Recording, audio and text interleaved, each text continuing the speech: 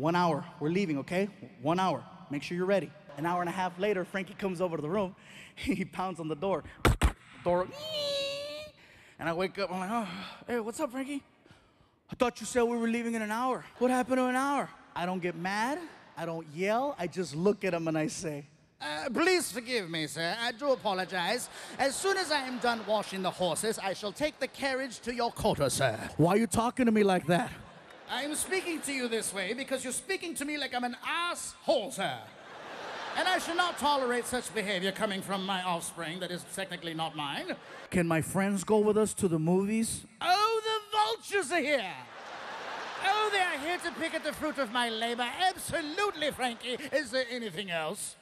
What are you gonna do? I'm going in the room, sir. To do what? I'm going to defile your mother, Frankie. She's been quite chatty, and someone must put her in her place.